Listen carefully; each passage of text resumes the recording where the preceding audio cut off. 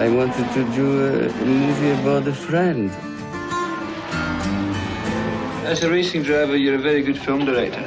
Yeah. Now listen, this is a serious cut. Good job I got my doctor with me. Flat thud gear, very fast down here. Now you're going into the tunnel.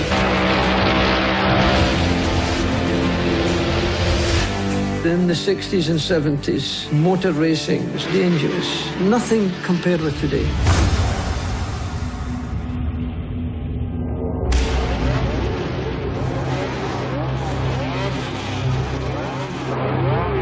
When I climb into a racing car, it's like a guy being given an injection.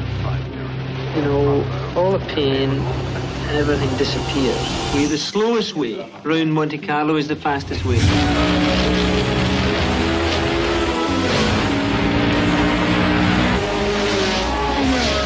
Monte Carlo should be driven smoothly and quietly. You've been kind to your motor car, it's been kind to you. You're great friends, you're married, you're having a fantastic affair.